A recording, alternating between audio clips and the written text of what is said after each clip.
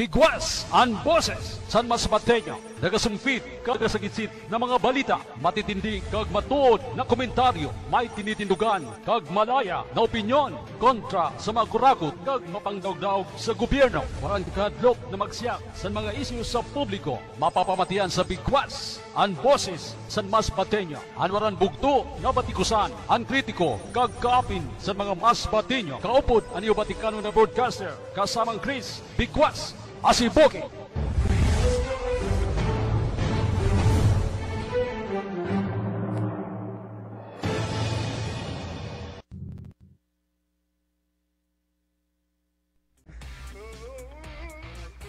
Hey!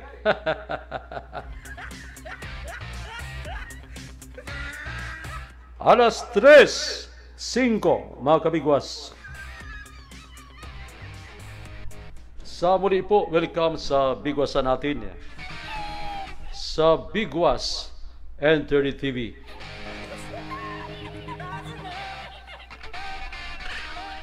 May hapon mas batitikaw kag Boreas.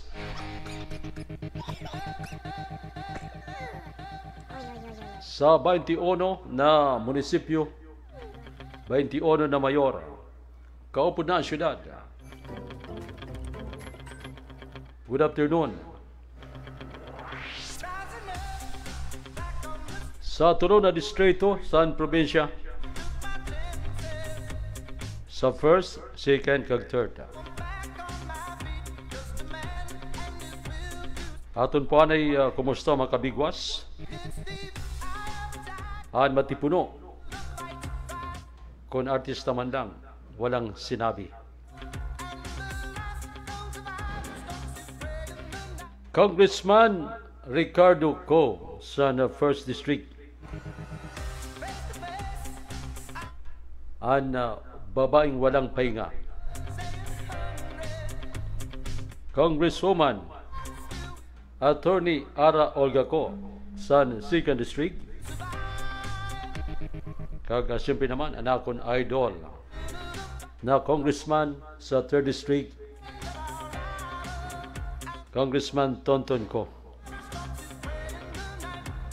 Sa aton palangga na gobernador, Governor Antonio Ko. Vice Governor Doktora Elisa Olga Ko.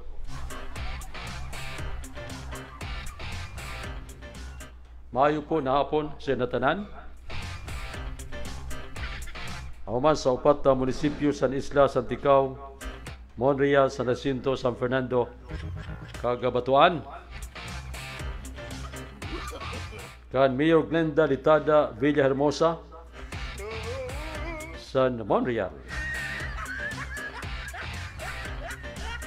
Vice Mayor Tata Pal Duano.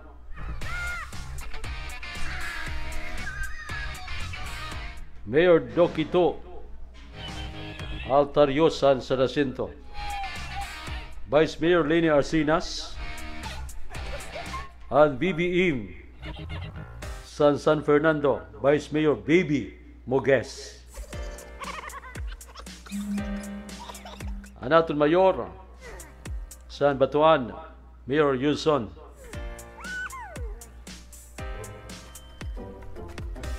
Pakaliba kabigwas sa Burias Island, sa San Pascual kan Mayor Saki Lazaro, Vice Mayor Hermosa. Kag sa nakon amigo na ISB member si Boboy de la Peña. Pakalikita sa Claveria kan Mayor Froy Andresa, Vice Mayor Vicente Enting Sabaw lang. Apelido pa lang ha? Sabaw na. Kagasubi naman ang astig sa kagapuhan na Municipal Engineer San Claveria John Puerto. Okay. Kag-anak ko sa na mayaman na ha? Usad na businessman. Pag sinabi na negosyante mga kabigwas, milyonaryo gani na. Anak ko pari. Hello, good afternoon kay Sano Arden Ogwan Senior. Kag ako man ginakumusta dida po sa Nabangig. Anak ko napakaganda na second cousin. Si Ma'am Myra Atendido Atacador. Hello man po kay May Lupagi Coast. Kay amigo Hel Laurio. Ambot kay ulit-ulit kanina siya sa Unity. Dili ko lang mabasa ang iya comment. Ang sikat na anchor sa Mayon Internet TV sa programa na Kapitan Del Barrio. Atong po ini suportahan ng mga irugsanin na programa. Platform program, digital platform. Pares man po sa Bigwas Internet TV. Kag sa akong idol dida po sa balod, nasabi niya, idol man daw niya si Bigwas. Hello kay idol J-Lord CC Rosetta. Anak ko na amigo na usaban na vlogger, TikToker man. Kanina nakita ko niya TikTok. Si Bloody Adigi. Okay? Usad man na sikat na TikToker dida po sa Isla Santiago. Nasabi ko gani, aton suportahan, i-promote po ang mga videos, reels sa po na mga local vlogger didi po sa probinsya sa Masbate. Hello po sa napakaganda, napaka-sexy na TikToker na si Ginaline Vihocos Baron Dilaw. Kag happy birthday man po, gina-celebrate po yan na. Ang birthday ni Mayor Tata Ando Talisik San Esperanza. Okay, happy birthday Mayor! Abo man, nag-celebrate sa iya birthday today, ang loyalista man sa kang kagawad Elong Aranyola. Happy birthday kay SB member Rodi Boy Ranyola San Aruroy. Kumusta man po ang aton mayor dida sa sa Balod, si Mayor Dundon Estrella. Mayor, dili magpakanamas san imo papiraw. Na halos uradlaw may ginaatindiran ka na pista dida po sa Balod. Kag pagkatapos na ani mo mga patrabaho, mga concreting roads, mga infrastructure project, dapat tagaan mo man po sin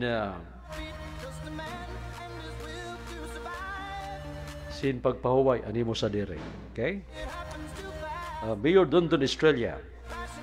Kag hiluman po kay Vice Mayor Attorney Filimon Avalita III. Kag ako na idol siyempre na SB member Votes Argelias. Hello kan Kap Alan Rosero sang Kagay. Anaton ABC President Sambalod si ABC President Dodoy Sapra. Amo man anakon amigo na pira-pira mayor na sang Katayngan. ABC President Alvin Co Adoptante. Kag siyempre si ang masunod na kapitan didi sa Balod, si Renner Kakag Cornal. Okay. Kag sa tanan-tanan po na nakatutok sugad sa aton programa, ang oras po alas 3:13 na. Pakanina po kita sa aton editorial, sa aton mainit na komentaryo. Buwagin ang PNP-Drug Enforcement Group. Ang sabi ni Senator Bato de la Rosa.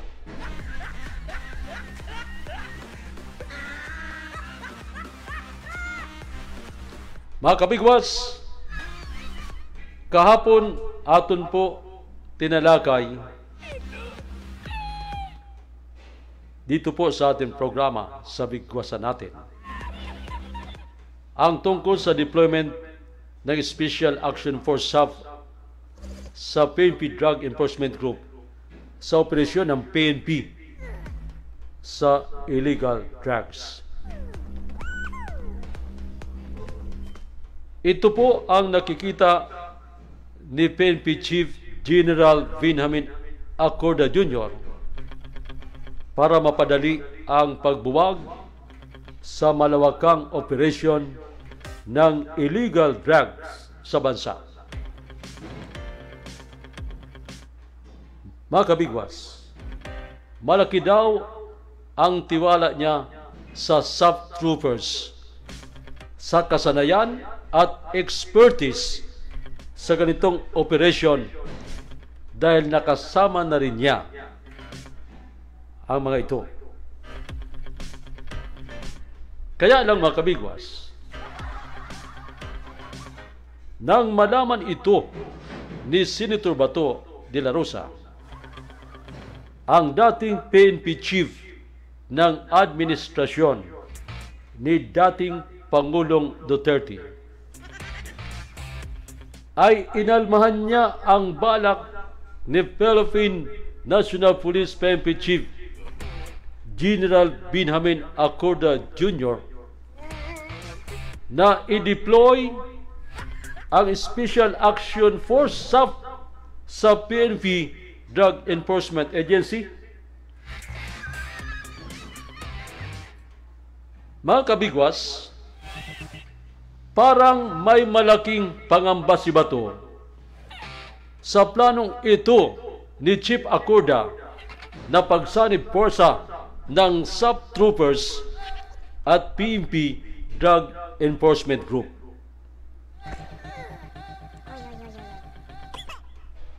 Ano kaya ito mga kabigwas? Bakit mas gusto pa ni Bato na buwagin ang PNP Drug Enforcement Group? Maganda naman ang intensyon ni Chief Acorda mga kabigwas.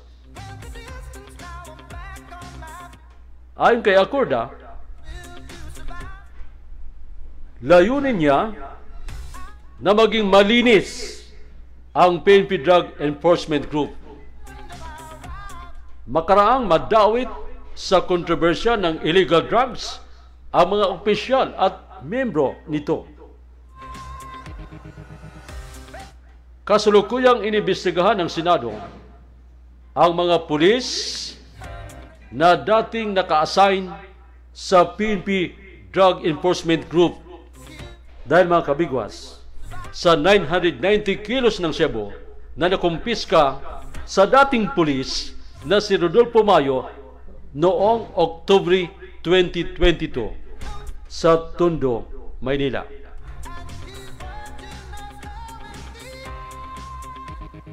Si Mayo, mga kabigwas, ay dating nakatalaga sa PNP Drug Enforcement Group.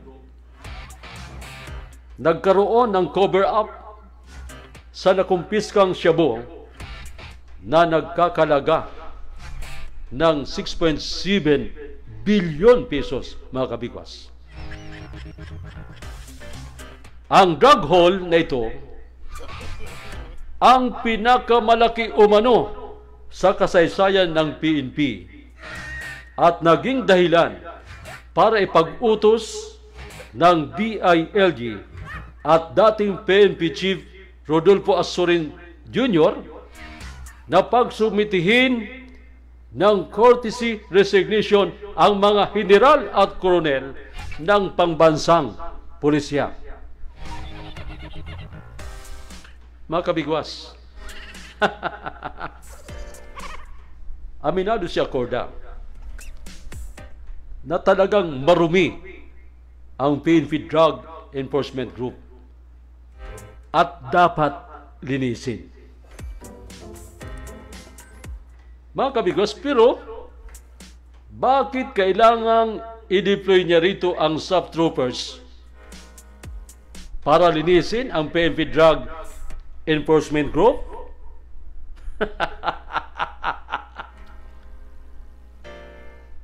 Sa palagay ba, mga kabigwas, maibabangon ng sub-troopers ang marungis na imahe ng PNP Drug Enforcement Group?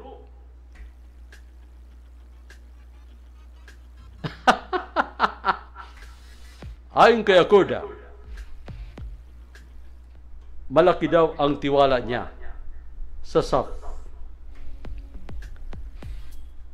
Sa pamamagitan daw ng SAP ay masusolusyonan ang problema sa PNP Drug Enforcement Group. Tested na raw ang kasanayan at expertise ng mga miyembro ng SAP pagdating sa disiplina. Wow!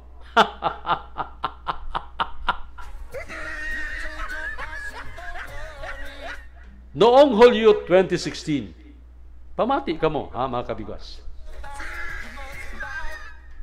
Isang contingent ng SAP ang dineploy sa New Bilibid Prison NBP para mag-secure sa maximum security compound. Wow! Nasa 500 sub-troopers ang nagmanman sa Building 14 na kinakukulungan ng convicted drug lords. Yay! 500 sub-troopers, ha? Ang noon ay NCRPO Chief Major General Guillermo Enyasar ang nag-utos, mga kabigwas, sa deployment ng SAP sa National Bilibid Prison NBP.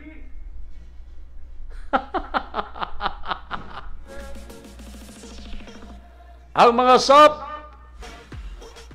ang sumamsam at nagkukumpiska sa illegal drugs, alak, cellphone at iba pang kontrabando.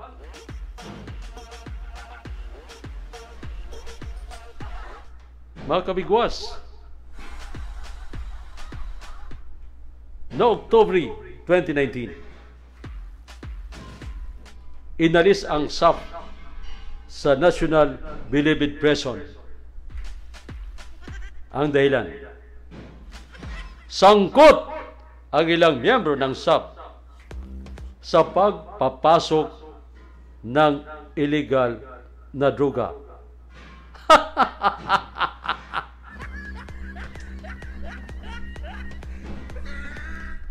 Bigong-bigo, mga kabigwas, si dating PNP Chief na ngayoy Senador Ronald de la Rosa sa nangyari. Ayon kay dating PNP Chief na ngayon na isang Senador Bato de la Rosa, sabi niya sa sub-troopers na inalis sa NBP, pakinggan niyo, mga kabigwas, mahirap masira ang institusyon natin. Yay! Bago pa masira, kung talagang totoo, we have to weed out kung sino man ang involved. Gigil na sinabi, mga kabigwas, ni Bato de la Rosa.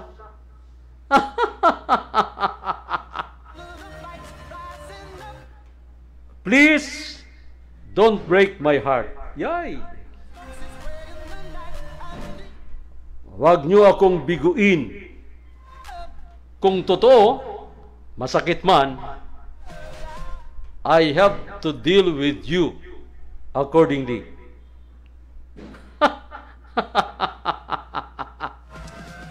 Kapag kayo mismo ang gumawa ng masama, ako mismo ang magpapakulong sa inyo. Yay!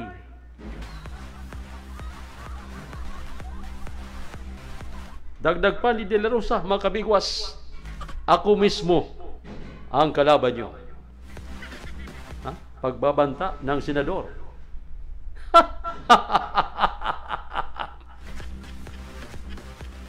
Tapos ngayon, ay balak namang ilagay ang SAP sa PNP-Drug Enforcement Group? Oh my God! My goodness! Sabi ni Bato, mga kabigwas, tika muna daw. Baka lalong malubog sa kontrobersya ang PNP. Mas mabuting gawin ni Acorda, buwagin ang PNP-Drug Enforcement Group. Tapos, mga kabigwas. Yay! Hello po kay Michelle Jan Kasensya. Hi, pabati naman po, sir. And also kay Jacqueline Verano Moran, thank you for watching, mga kabigwas.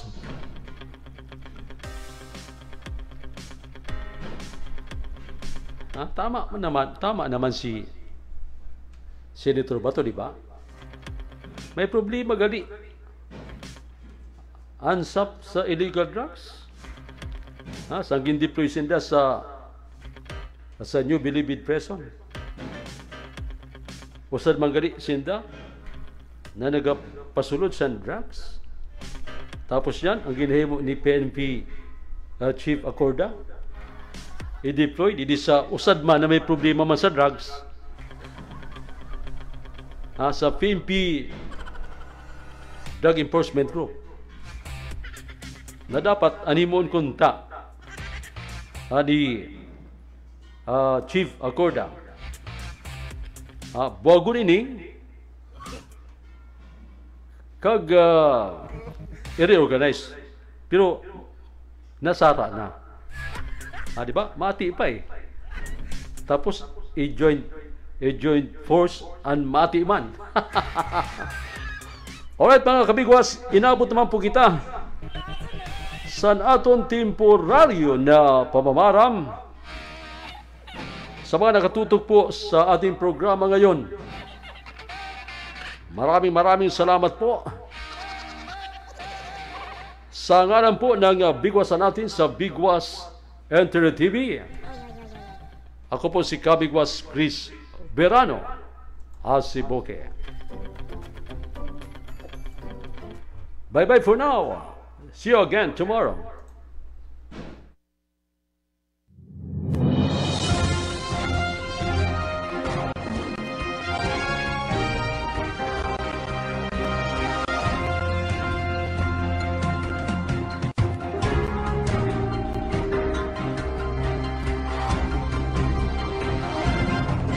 Bigwas ang boses san mas matenya, nagasungpit kag nasagitsit na mga balita, matitindi kag matuod na komentaryo, may tinitindugan kag malaya na opinyon kontra sa mga kurakot kag mapangdawdaw sa gobyerno. Waran kadlok na magsiyak sa mga isyu sa publiko, mapapamatian sa Bigwas ang boses san mas matenya. Anwaran bugto na batikusan ang kritiko kag kaapin sa mga mas batenya. Kaupod ang iyo Vaticano na broadcaster kasamang Cris, Bigwas, Asebuque.